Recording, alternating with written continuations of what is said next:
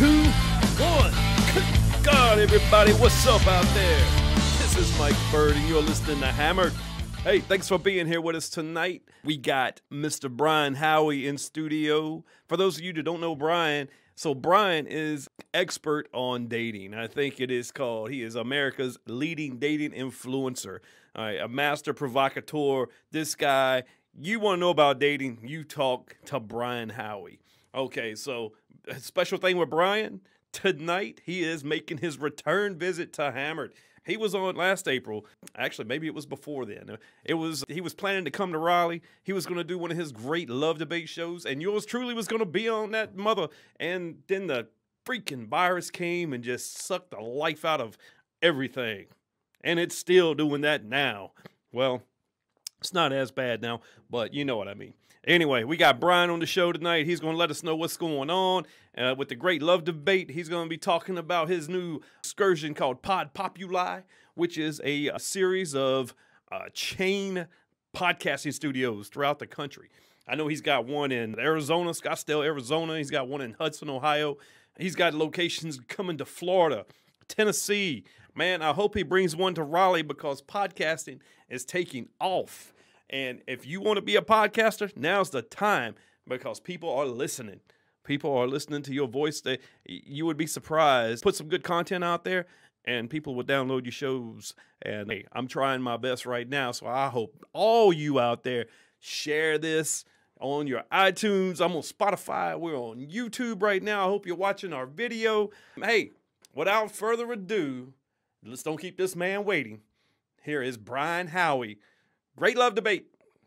Pod Populi. Here we go. We'll be back.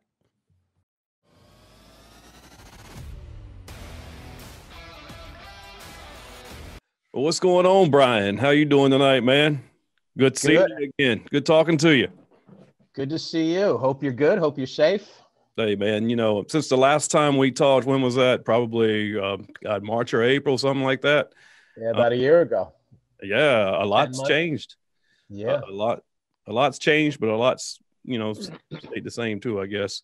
Like you were planning on coming to Raleigh. You were doing your great love debate show. I was all excited for that, and man, it keeps the pandemic came and shut us down. Pushed back, delayed. You know, like a lot of places, but hopefully it's just a pause, and eventually we'll circle back to everywhere we planned on going. So like pre-pandemic, man, you were on a roll, traveling all over the country. Now that the pandemics came and you've had to like alter some stuff, what you got going on now? Well, I've traveled more than just about anybody has over the last 7 months.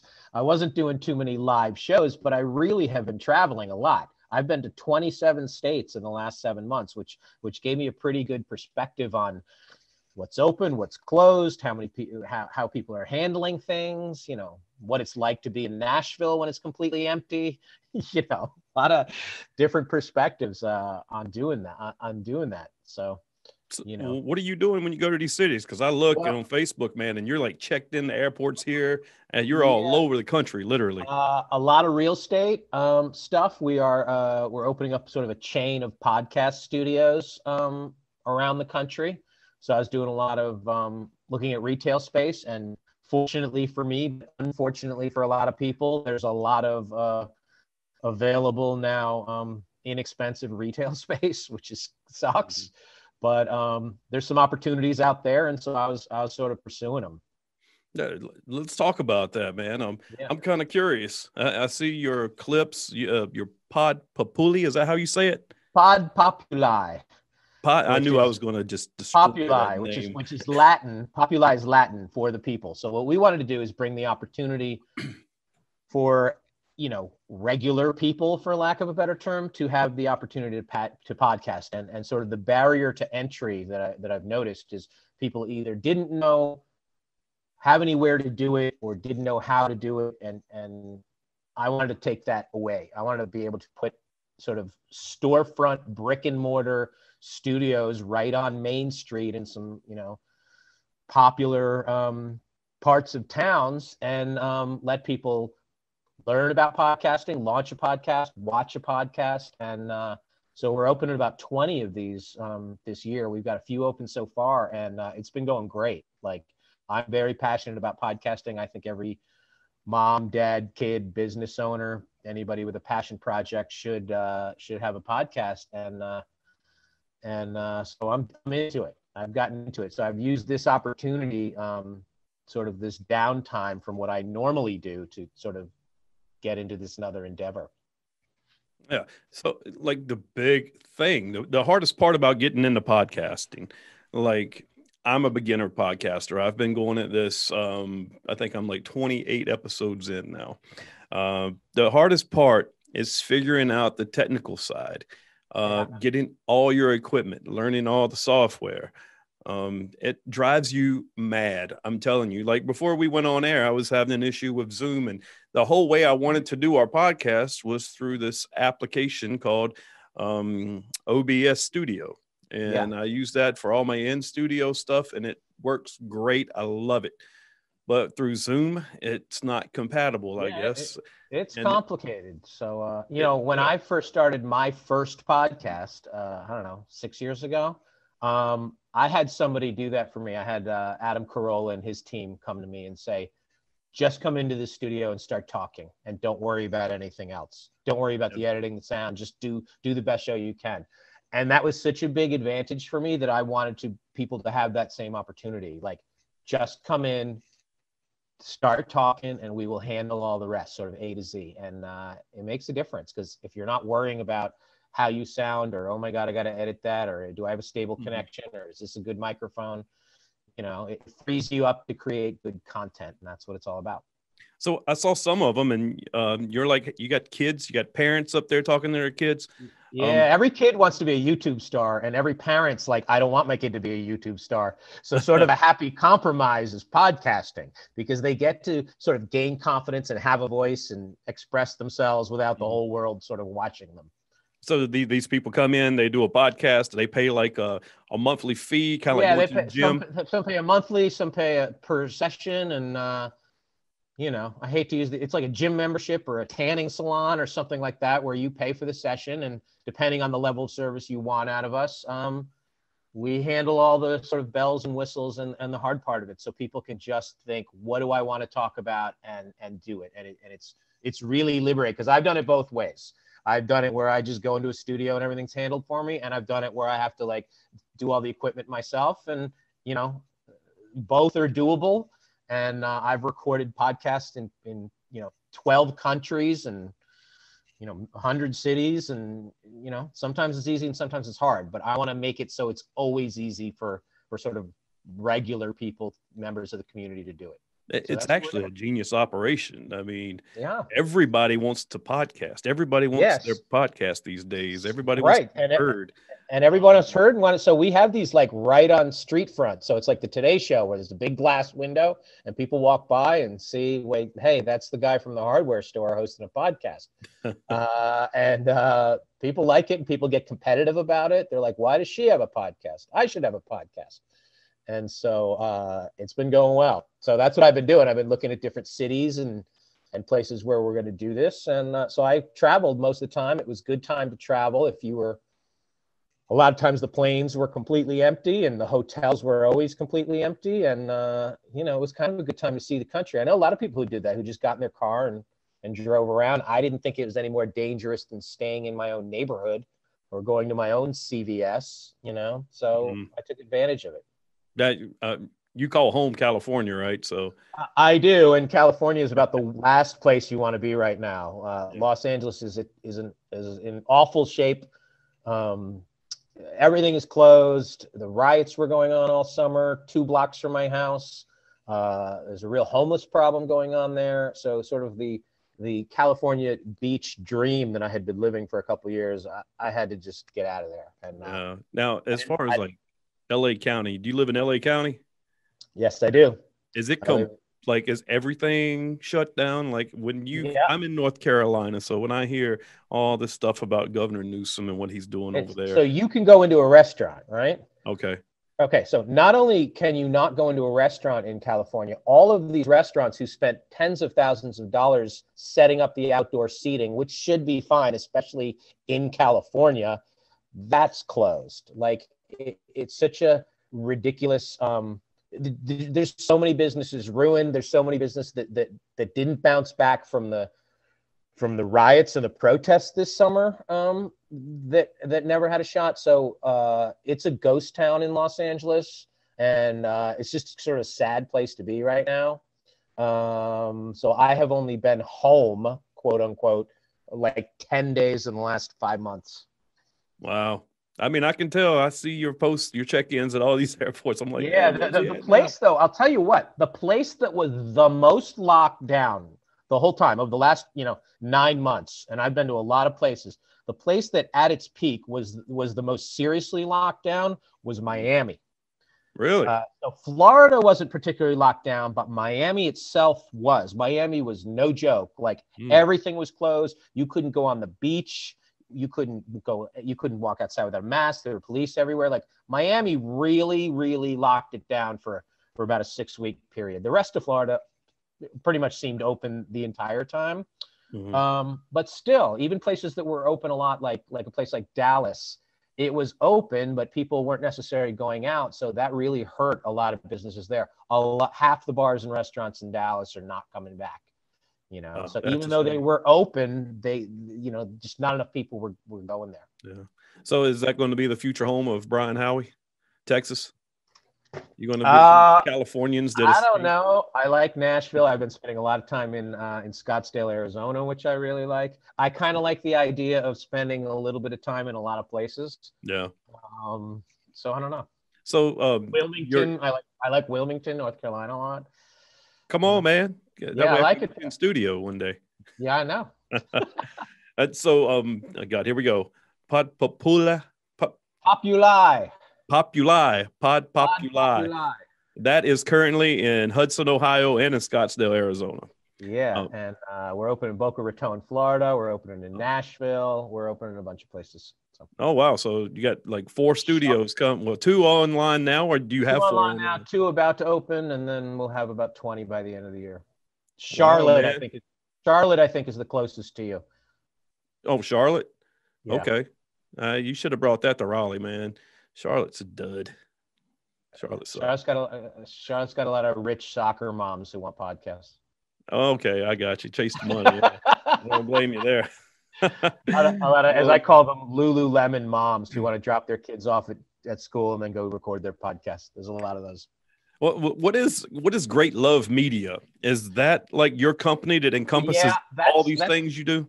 That's sort of the parent company of the Great Love Debate and a few other things under that umbrella. So yeah, it's sort of the parent company that we had to sort of spin off when the Great Love Debate got to be sort of a bigger thing than we could handle, and it handles that and some of our podcasts and some of our production company.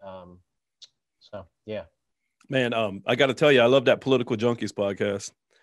I know. Now that's a podcast that I just host. That is not, I don't produce it. I'm just one of the hosts of it. And they recruited me and we do that in Las Vegas. So I have to go to Las Vegas twice a month and do it in studio there. And that is wild. Like the idea was that we would have a reasonable conversation on some reasonable. There's no reasonable conversation when it comes to politics these days. People are so passionate and so passionate and they're so polarized. And sometimes that's fun. And sometimes it's just like, what did we just talk about for an hour and a half? You're like the middleman. Yeah, I'm supposed to be the middleman. And sometimes I feel like I have to go to one extreme because the seesaw got tipped too far one way or another. But yeah, I've had a lot of fun doing that. And we're continuing to do that. It's been interesting to be in Vegas a lot over the last 6 months, so Vegas has been open and it has been fairly inexpensive hotels to stay at. So a lot of people are going to Vegas, but there's no shows, there's no nightclubs, there's no bars. So it's pretty much just the casino floor that is open.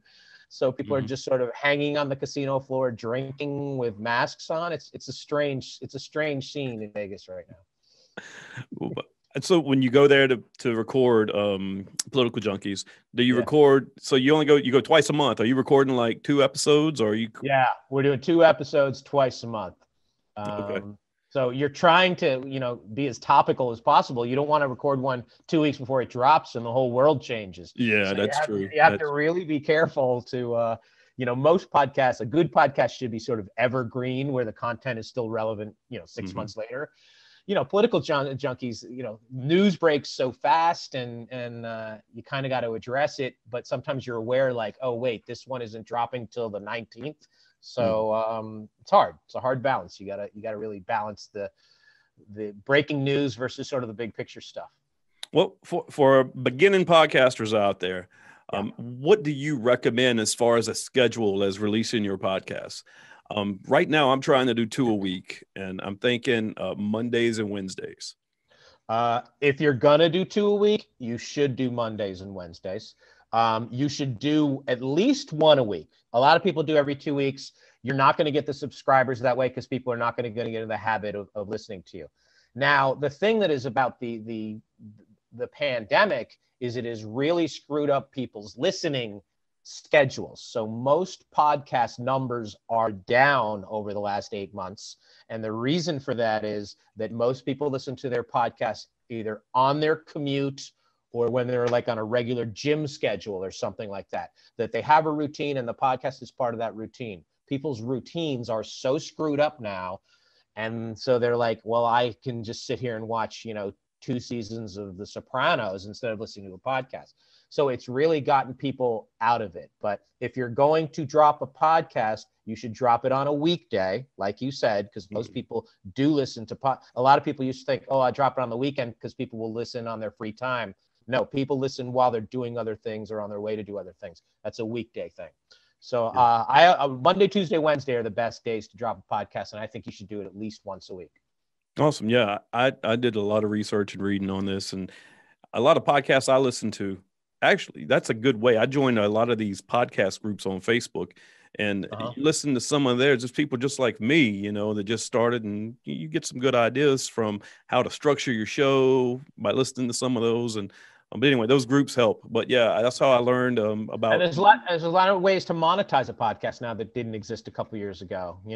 It's not always about having the most the most listeners. It's sort of about having just an engaged group who come back week after week. So you can make some money with a smaller group of people if you know how to engage them. Yeah. Now you also have another show, but I cannot remember the name of it. I saw like a clip.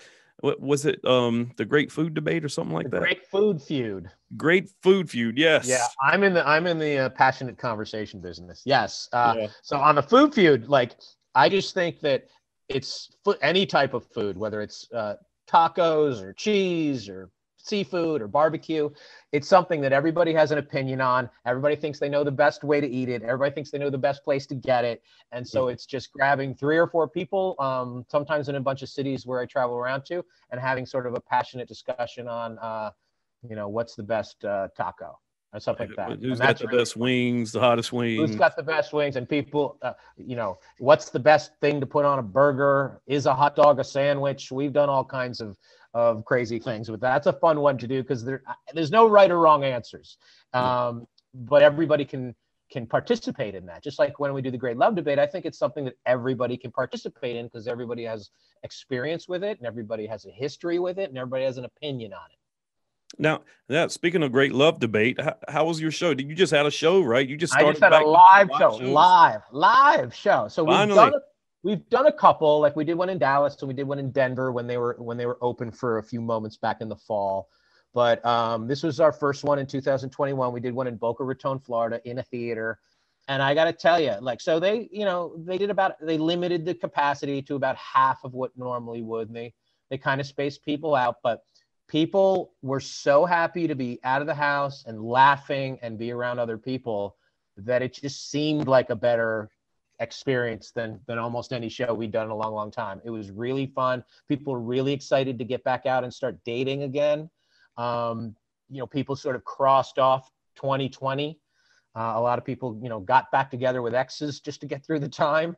And a lot of people were just trying to get by, but I think people are excited. I think 2021 is going to be one of the best years for dating in a long, long time, because I think people aren't necessarily going to rush out to be in, big groups of people, but I think they will want to tiptoe out and do one-on-one and things and go on dates and meet somebody. And so I think I think it's going to be a good year for it. Yeah, a lot of people are optimistic. Once we can get through January and maybe February and see what's going to happen politically. Yeah, I think by the spring and political things will calm down and vaccines will kick in and the weather warms up. I think this is going to be hopefully, you never know. I'm very hopeful about this year and optimistic about it. Yeah, me too. I'm really optimistic about my podcast future. I've really gotten a passion for that, and I'm just figuring out if I can retire early from my real job. So. Yeah, well, I mean, a lot of people have, and good for you trying to research it and figure it out and try new things. That's what you kind of got to do. You got to keep trying and see what works. But most people who do podcasts, it's one of their favorite things that they do. People really enjoy it. I've done just about everything there is to do in the entertainment business, and podcasting is my favorite thing I've ever done. Yeah, everybody tells me I love to talk, and I talk so much, but then when I get on a podcast, it's like I'm trying to pull questions out of my head. I learned to prep. Well, yeah, good podcasts sound like good conversations, and the listeners should feel like they had a seat at the table, and you guys were just out to brunch or something, and I had it. And I think that's the way it goes. They shouldn't necessarily sound like interviews, and they shouldn't sound like seminars, and they should just sound like good conversations. So it should be a little ragged sometimes. There should be a little bit like, oh my God, I forgot what I was talking about.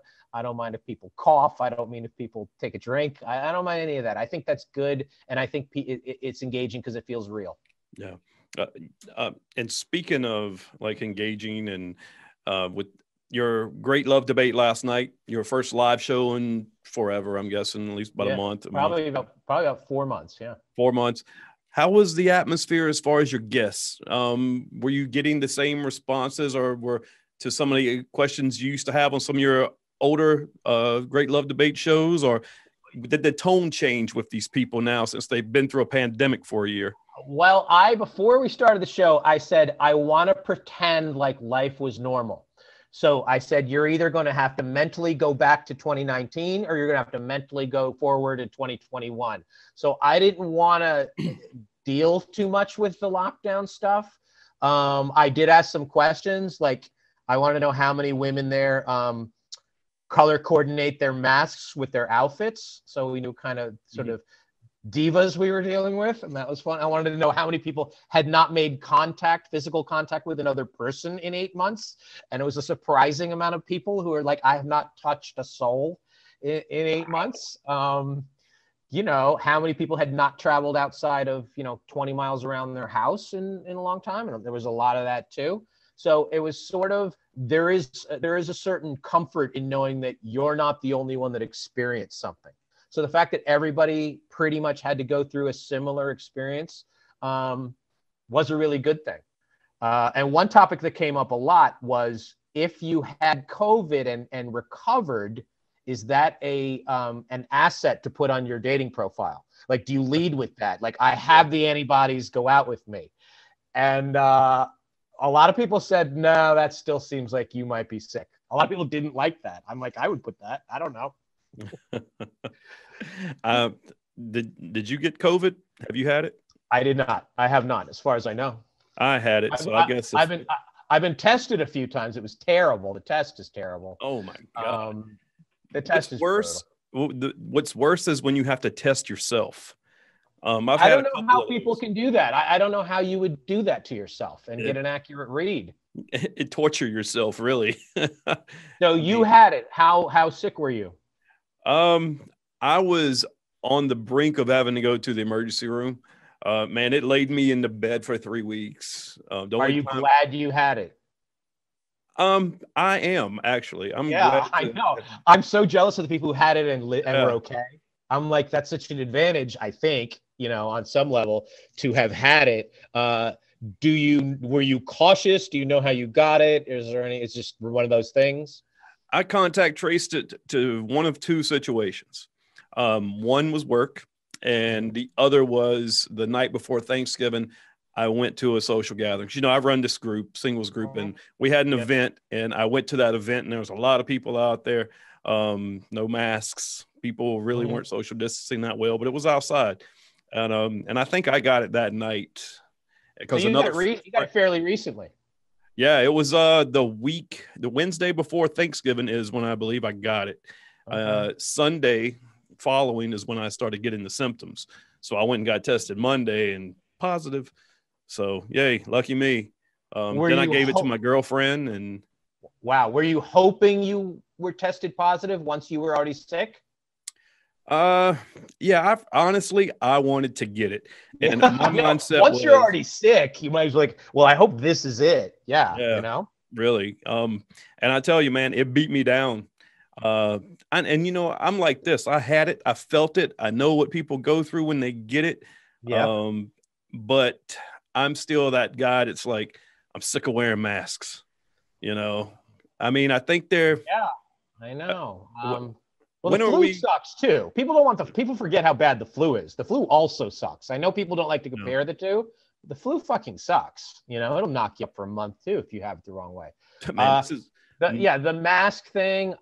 You know, most places are about the same on the masks. So I don't want to hear like, oh, they're this way in this place and this way. Most people, when you go into a business or go into a store, you put the mask on, and the overwhelming majority of people, no matter where you go, are like that. Yeah. You know? Everybody wears them now. Everybody. I don't see anybody not wearing them. No, I know everybody wears them. You know, and it's just like when you're getting into like, well, is it a good idea to put a mask on a 6-year-old? You know, and I'm like, I don't know. Have you been on an airplane? I have not, but I'm going on one. The 25th, I'm going to London, so that's going to be interesting. London? How are you allowed to go to London? That's my real job. But you're allowed to go? Americans can fly to London? Yeah, supposedly. I got my itinerary today. I'll be flying out, staying for a couple of days. Do you have to take a test before you go? I'm pretty sure they test us at the airport, right? I don't know. I haven't flown. Or do you have to have some kind of proof that you've been tested, or? No, I mean, not to fly domestically, but I don't know. London is, you know, to come here from London, you have to have a test 3 days beforehand. So you could have a test, have a huge going away party the night before, and then come. So it doesn't really make any sense. I had a lot of shows canceled overseas. I was supposed to do a show in Singapore, 2 shows in New Zealand. All those were wiped out, and they don't want any part of Americans coming over now. But I've flown about 40 times since this is all gone down. It feels safer than at any time you've ever flown. It just does. They're really doing a pretty good job with it. But, you know, somebody coughs on a plane now, they might as well be waving a gun. Like, people freak out. You might as well be saying bomb. I know. It's like, oh my God, did that person just cough?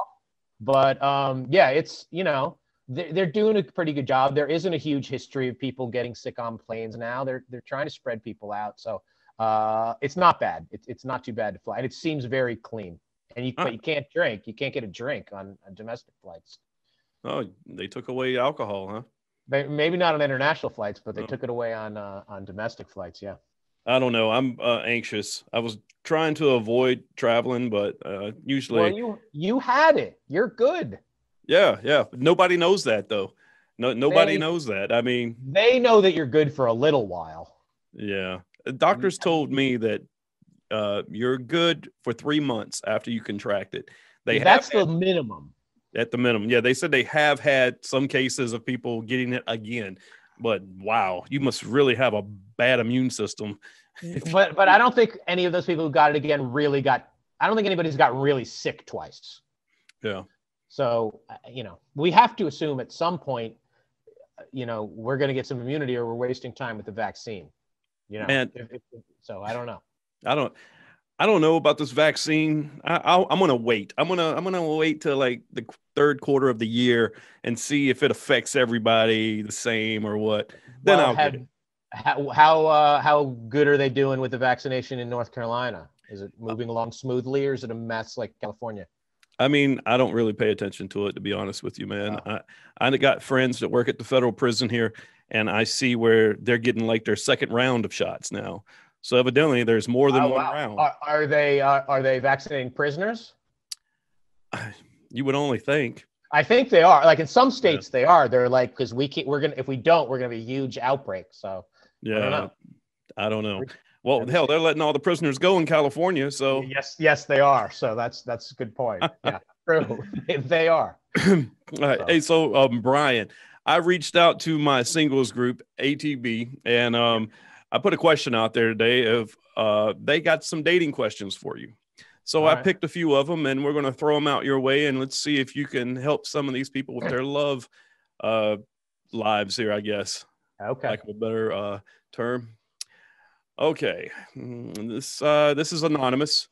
It seems to me that in today's culture, men are expected to ignore a female's weight in their assessment of her attractiveness. Would you agree that it is considered a social norm for men to find overweight women attractive? It is a social norm for for men to find overweight women attractive? Yes, that's the way the question was written out.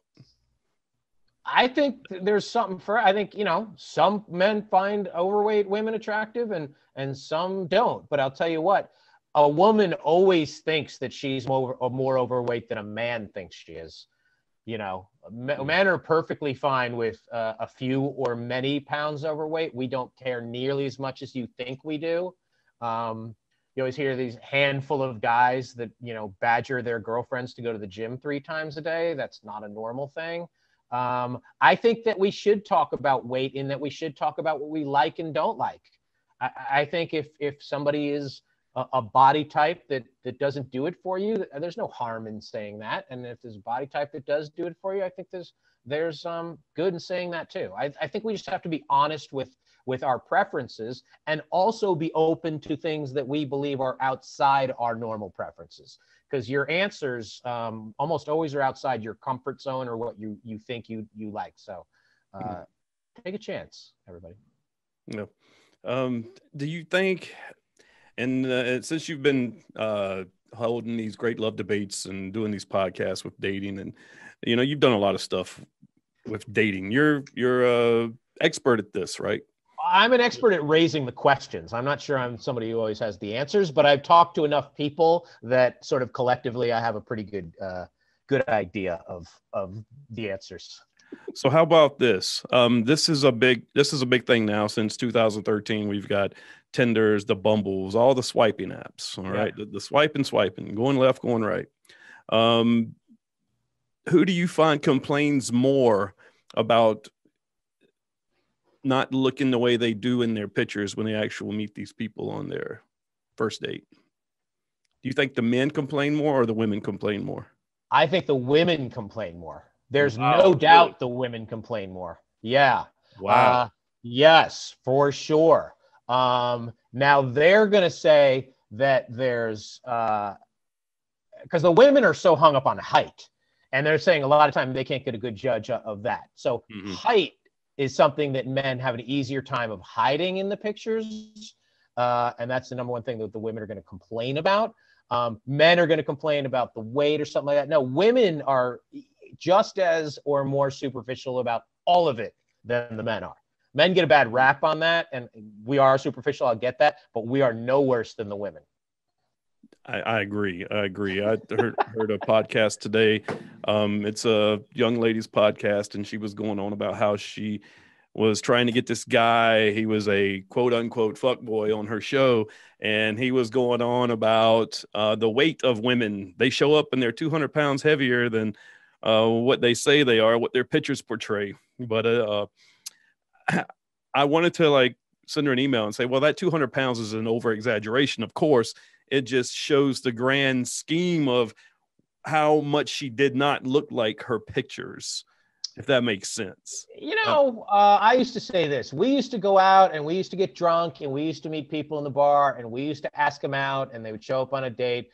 And they didn't look at the picture in our minds of what we remembered either. And we were not angry about it. We sort of just oh, I guess I was drunk. She wasn't that hot, or he wasn't that good looking, or whatever. And we were sort of fine with that. The fact that people think that oh my God, I'm lied to now, get over that, everybody. People look different in person. Some people look better in person. So we're a little too hung up on that. Everybody is trying to put the best image of themselves out there. It's just like polishing up your resume for a job interview. And, you know, I don't blame the people. You don't have to lie about it, but if you're, you know, putting a 3-year-old picture because you think it looks better and people are going to respond to you, good. Go ahead. Okay. So here's another one right here. And I see this all the time. People always posting their emotions on Facebook. All right. This is from Anonymous. Do people that post constantly on social media about red flags usually have the most? And isn't that a red flag itself when someone's always posting about red flags? For sure. People who are, you know, you've heard me say this before, especially the women. The women look for red flags and the men look for green lights. If you're leading with, I'm looking for this, I'm thinking about that, either you have a lot of red flags or you are damaged from some prior relationship and you are unable to see your opportunities clearly. You're bringing too much baggage to the dance if you're always talking about what you don't like. And a lot of people spend way more time talking about what they don't want, don't like, aren't looking for than they are what they do want and do like and are looking for. And that's negative mindset dating, and you can't have that. You have to be hopeful with every opportunity. And I believe that men are fundamentally more hopeful when they go on a date than a women are, because 65% of men, when they go on a first date with a woman, want to go out with her a second time, and only 32% of women want to go out with a man a second time. So, you know, and maybe you could say, well, the men's just trying to get laid or whatever. I don't know. I think the men are willing to overlook a lot of stuff that the women are looking for sort of an emergency exit a little bit too quickly. Yeah, I've seen a lot of these people that post this stuff, and they've been single for the longest. I can think 5 years. I agree with that. And I'm like, no wonder. Yeah, they want to make it so everybody's got something wrong with them. And I always say, it's never that you haven't met the right person. It is always that you haven't been the right person. So if you think that like just nobody's out there is good enough, or you haven't found it, take a look at yourself, because that's probably where the answer lies. The problem's staring right back at you. That's right. All right, next question. Nobody wants to give their names on these, so here's one from Anonymous again. If there is jealousy over your friends of the opposite sex at the beginning of a relationship, will it work? Is your jealousy really about him, or is it about your own feelings or insecurity? That's a very complicated answer. And to tell you the truth, my great love debate, this next episode is about jealousy. I'm doing a whole podcast about it, which I've never done before, because spoiler alert, yes. Well, it's very complicated. There's a lot of layers to jealousy. It's not so black and white. Some jealousy is justifiable, some isn't. Some has everything to do with the person who is. Some people are jealous of ghosts, like something that isn't there. Jealousy is a complicated thing. That being said, if you are jealous about something and you express it to your partner, I think whether your jealousy is founded or unfounded, I think your partner has to take it seriously and to listen to your concerns and not be defensive about it. It's actually flattering if somebody is jealous. It's actually a good thing if somebody's jealous. And you have to sort of be open about the dialogue on it. Why are you jealous? Did my behavior do something? Just be aware of the other person's perception and their feelings, even if you don't agree with it. Jealousy shouldn't always be a fight. Jealousy should be an opportunity to sort of converse. Okay. All right. What if, like you started dating someone and, he still hangs out with an ex? How complicated is that? Is that something that person should just say, okay, well, maybe I can meet them and see how they interact, or should you instantly just be like, I think it's every circumstance. My ex is my entertainment attorney. So I talk to her, every so often. Somebody would have to deal with that. People are like, you used to date her. But I also am somebody who believes that if I'm dating somebody and I really care about them and they say to me, listen, I know it's crazy. I know there's probably nothing going on, but it just bothers me that you hang out with your ex-girlfriends. I think they have every right to say, please don't do that. Yeah. And I would honor that. And I'm okay with that because I'm here with you, and they should never be as important as your current partner is if you really care about your current partner. So I think they have a right to say, I wish you didn't do that. And I think you have to respect that they said that. Cool. All right. I guess we'll put a bow on that one. Yeah. All right. This one right here, this is from Erin. She actually wanted to let her name out. Do you believe in monogamy? If so, why? Yeah. I mean, I think that's the goal of everybody. You hope to to like one person, and I think you want to. I think it's possible. I think that's the goal. I ask every time we do a live show. I ask people that if you could sign up for a happy, loving, sharing, trusting, honest, sexually fulfilling relationship with just one other person, would you sign up for that? And almost everybody does want that. And the ones who don't want that either don't believe it's capable or don't believe it exists, but they still would want it. So yeah, I believe in it. Maybe I'm naive. A lot of people are like, no, it's not natural to just be with one partner. I at least believe in monogamy one at a time. It's like that old saying, that old football saying, if you have two quarterbacks, it's because you really have none. Um, Yeah. and I sort of think that too. If you're dating multiple people, it's because you don't like any of them enough. So I'm pro monogamy because I think at its best, at its peak, that's better than anything. Yeah. That kind of brings up something I was talking to some ladies today about in the group. She was saying that, she's dated this guy a couple of times. He's saying that he's too busy to see her because of his schedule, but he would really like to see her.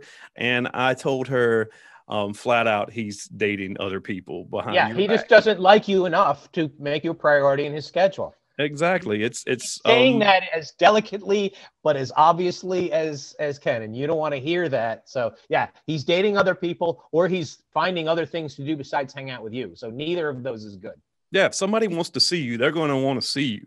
They're going to make time. They are. This is, I hate to say it, but we're in an era where it's like the next best thing. Yeah, nobody's that busy. Nobody's that busy. Yeah, nobody's that busy. I mean, he probably went out on a date with her. He went home and he got on his phone and started swiping some more. He did. And now that's the thing that I do question is people say that we're in sort of this swipe culture and everybody's about next. We used to walk around the bar 50 times until we saw somebody we liked. That was swiping. That was essentially the same thing. We would go do these laps and go around and around and around. We were just swiping in real life then, but we were not necessarily better before. Damn, I remember that, man. I remember when I was in the army in the bars in Germany, just drinking and trying to get up more courage to do another lap. Do another lap. It was always that was the red light district. Wait, that was swiping. Yeah, it was the same. We were no better then. Yeah, those were the days. I'm kind of glad I'm like off the market right now. I met my girlfriend on one of those dating apps, and we've been dating now since. Which one? Luxy. What is that? Oh, you haven't heard of Luxy? No, what's Luxy? So Luxy is a version of Tinder and Bumble for the quote unquote elites. Supposedly like millionaires. It's like the league. Beautiful people.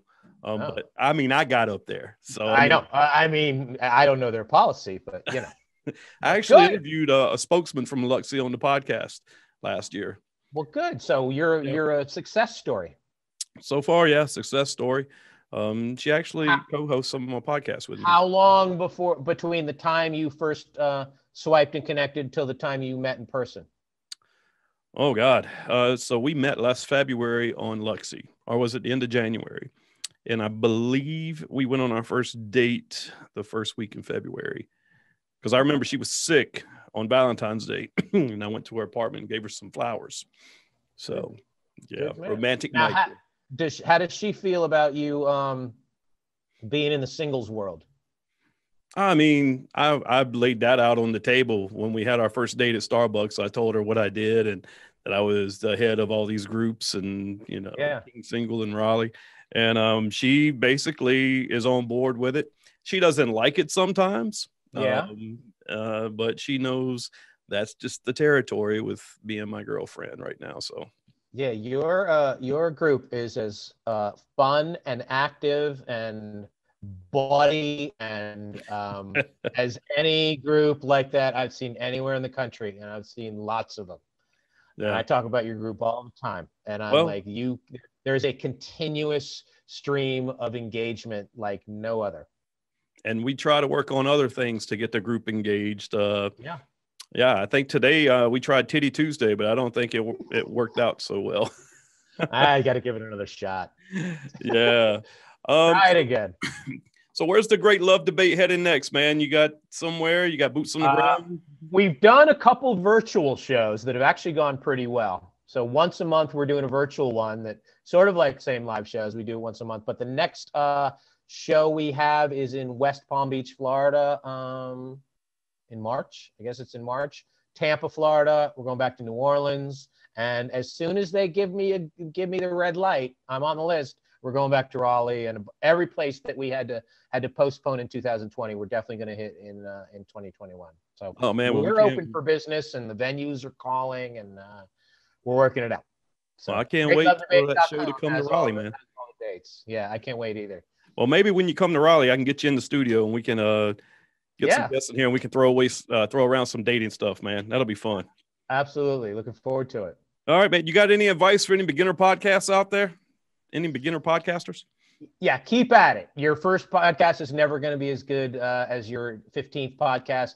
It might even completely change. So you have to keep doing it until you get into a groove of what you're comfortable with. You're never going to be that comfortable right away. You're never going to like the sound of your own voice right away. It takes a while. So pretend like it's just having another conversation. You have hundreds of conversations every single week. So pretend this is one of them and keep having it until you'll know when it sounds right. And there's people out there all over the world who want to hear what you have to say, no matter who you are. Awesome, man. And if people want to get in touch with you, they can 833-PODS 123. 123. That's right. You can call there, or you can go to greatlovedebate.com, and all our contact information's on there. And subscribe to the Great Love Debate podcast. We have the world's #1 dating relationship podcast. We have a lot of celebrities on there, and they're just as fucked up as all of us. And I got to tell you, you got to tune in to his Great Love Debate and Political Junkie. Check that out too. Some great conversation. Also, follow Brian on Facebook. He's great as far as you can friend. I'll accept everybody. So Brian Howie, come bring it on, people. All right, Brian, thanks for being on the show, man. I appreciate it. And safe travels out there, brother.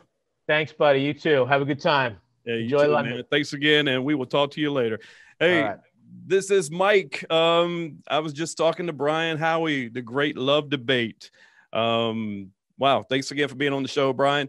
That was awesome. Also, check out Brian and my conversation on YouTube. It will be released. Subscribe to our YouTube channel. Check us out on iTunes or anywhere else you get your podcast shows. Thanks for joining us, and we'll see you next time on Hammered.